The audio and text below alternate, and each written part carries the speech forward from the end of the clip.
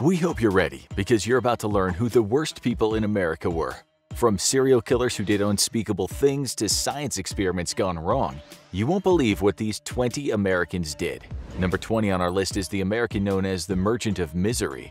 James DeWolf was the head of one of the largest slave importing families in America.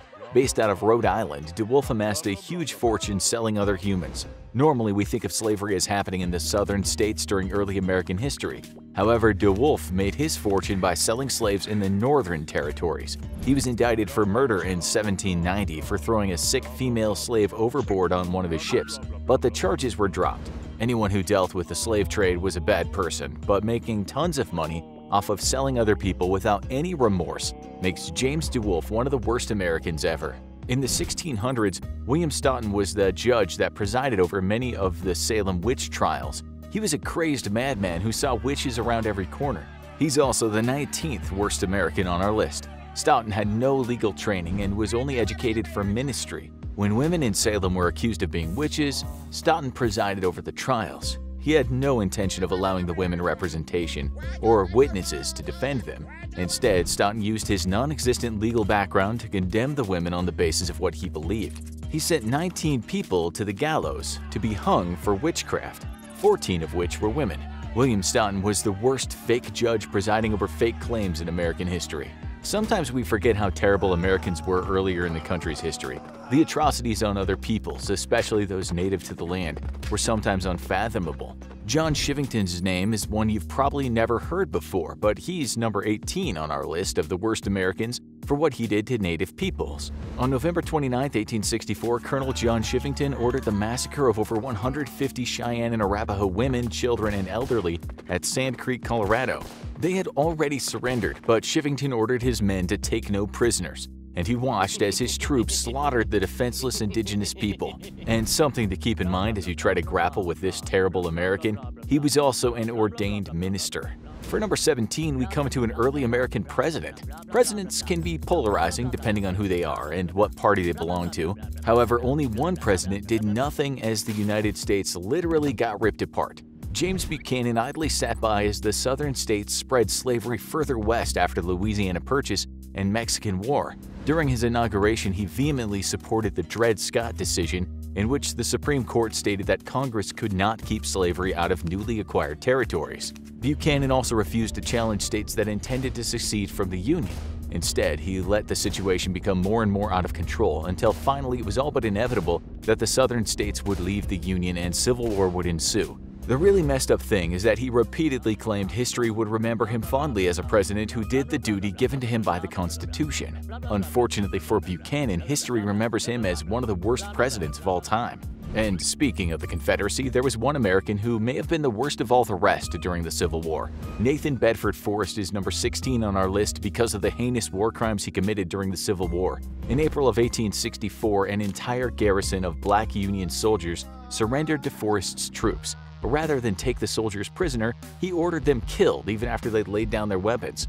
And this was not just an execution, it was a slaughter, as Forrest ordered every soldier in the garrison to be killed. It should come as no surprise that Forrest was also one of the founders of the KKK and may have been the organization's first Grand Wizard. Either one of these atrocities is enough to make Forrest one of the worst Americans of all times, and together they put him high on the list. Men of the cloth are supposed to be loving and pious, but not Father Charlie Coughlin, who is the 15th worst person in America. He used his popular radio show in the 1930s to spew hate, fascism, and anti-Semitism across the country. He's considered to be one of America's first mass propagandists, and he did not have a nice message to spread. Basically, Coughlin was the first person to use the airwaves to spread radical, unfounded messages of hate. Unfortunately, he would not be the last person to do this, and the practice persists even to this day. Most of the worst people in America tend to be men, but not all. Some American women can be just as bad.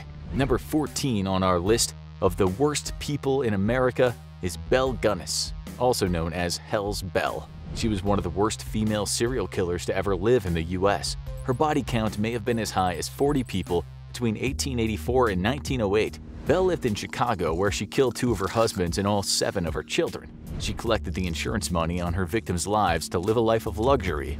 Belle was also reported to have lured suitors to her farmhouse, where she would drug and kill them. When things started to go south for Belle Gunness, she faked her own death by killing her maid and last 3 children.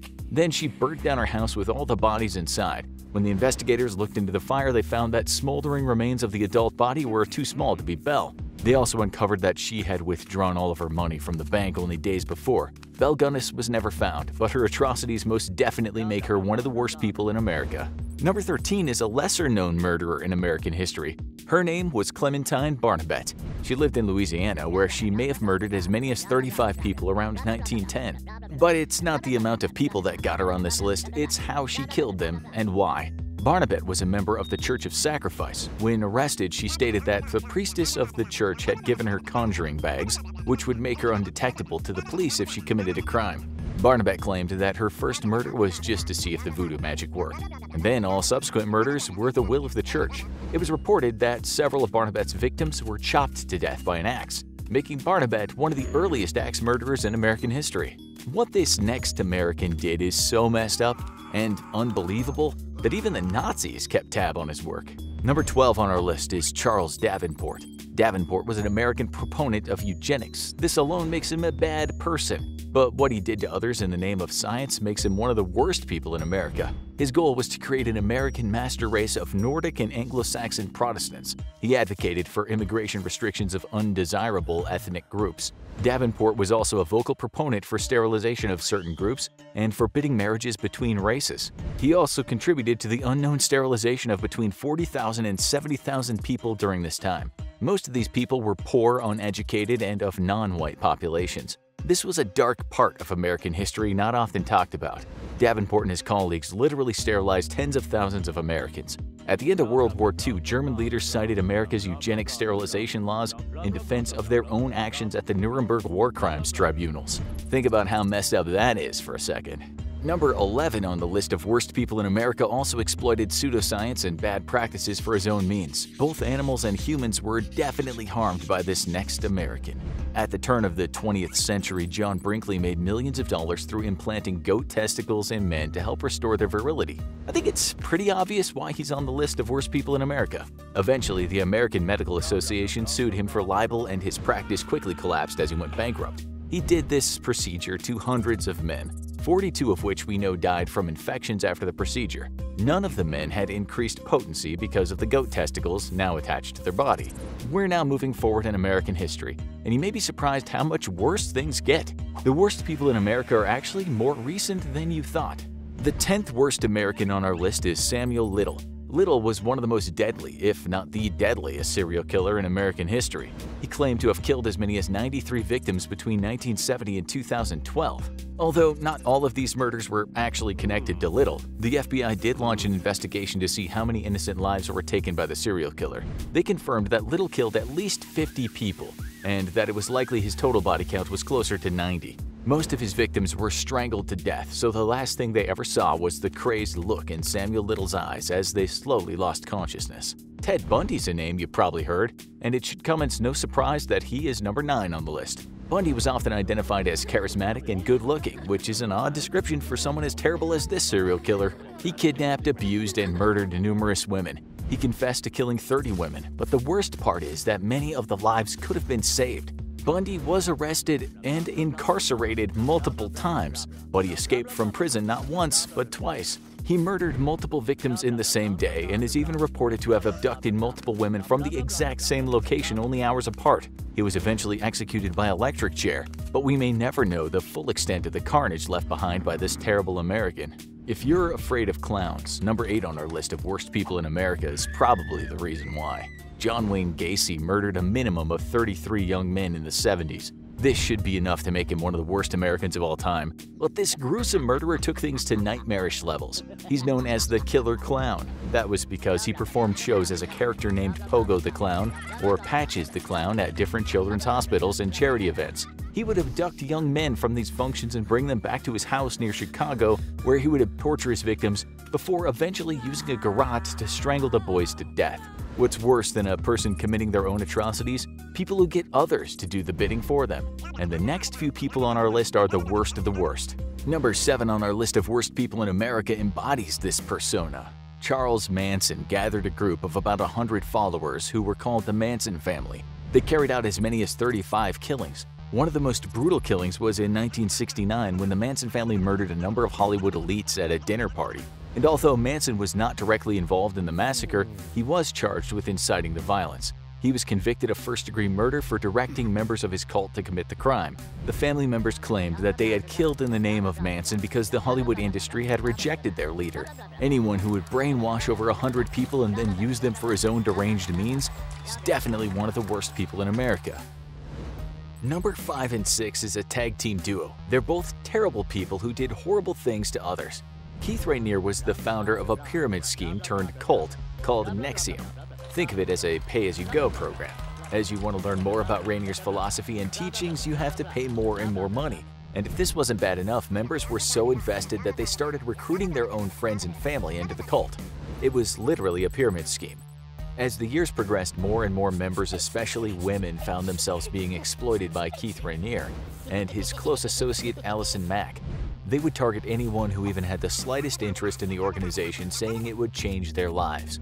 They collected millions of dollars from their members, since each level in the organization required that they take courses offered by NXIVM to receive peace and understanding around their lives. Of course, all of this was just a way to make money, and no benefits came of the courses they offered. But this is where things would get really dark. There were special groups of women that Allison Mack would recruit from within the cult. This group of women would be literally branded with a hot poker, and the brand itself was unbelievable. The women were told it was a special symbol, but what the brand turned out to be were the initials of Keith Rainier and Allison Mack. Both Rainier and Mack were arrested in Mexico and extradited back to the US. Keith Rainier received 120 years in prison for racketeering, sex trafficking, and forced labor conspiracy. Allison Mack only received 3 years in prison for racketeering, even though other women have come forward and said that Allison Mack was the reason they got branded, and that she helped lure unsuspecting women into the clutches of Keith Rainier. Number 4 is a man who literally made up a religion to influence followers and hold power over them. This man was a sci-fi and fantasy author named L. Ron Hubbard. The religion he created is called Scientology. You've probably heard horror stories of people who were pretty much abducted into the Church of Scientology and had to escape. Hubbard didn't so much start a religion as a cult. Hubbard used made-up stories about aliens and what he called Dianetics as the foundation of his cult. He promised members that through his teachings they could remove the trauma from their mind and live a life of happiness. Obviously, there wasn't and still isn't any evidence that Scientology and its teachings can provide benefits to someone's life, but people paid massive amounts of money to join the organization, and once they were in, they were trapped. Hubbard completely made up the teachings of Scientology and accumulated massive amounts of money from its members. But the lasting effects of Scientology, the abuse of its members, and the lies about being able to help people are what makes L. Ron Hubbard one of the worst people in America. What these next few Americans did will shock and disgust you. The top 3 worst people in America were all into necrophilia. Earl Nelson makes our list not because of how many people he killed, but who his victims were and what he did to the bodies after they were dead. In the 1920s, Nelson was known as the Guerrilla Killer or the Dark Strangler for the murders he committed along the west coast of the United States. He would target middle-aged landladies, rent an apartment from them, and then brutally murder the women. He killed the women via strangulation and then used their bodies after death. Nelson was also connected to the killing of a 14-year-old girl who he not only killed but mutilated after she died. Number 2 on our list is Gary Ridgway. He's known as the Green River Killer. In the 1980s and 90s, he targeted sex workers from Seattle. He was convicted of 49 murders, but is suspected of killing over 90 women. Other than sex workers, Ridgway also targeted women in vulnerable circumstances and young females who were underage runaways. He would dump the bodies in secluded areas of King County, Washington, and was reported to go back to them to have sexual intercourse with the corpses. And we've now reached the end of our list. The worst person in America goes to Jeffrey Dahmer, who took being terrible to a whole new level. Dahmer was a serial killer who targeted mostly African-American men at gay bars and other public places. He lured them back to his house, where he offered them alcohol laced with drugs that would knock them out. After the victims were subdued, he would strangle them to death. Once his victims were dead, Dahmer engaged in sexual acts with the corpses. If this wasn't bad enough, he would then dismember the bodies and dispose of the remains. However, perhaps the worst part was that Dahmer kept souvenirs of his victims like their skulls or genitalia. And if all that wasn't bad enough, Jeffrey Dahmer would take photos of the murder and mutilation process so he could remember and relive each heinous act after committing them. The body parts in his fridge and photos of his gruesome atrocities are clear evidence that Jeffrey Dahmer was the worst person in America. Now check out American behaviors considered rude in other countries, or watch Who Are the Most Evil Serial Killers in America.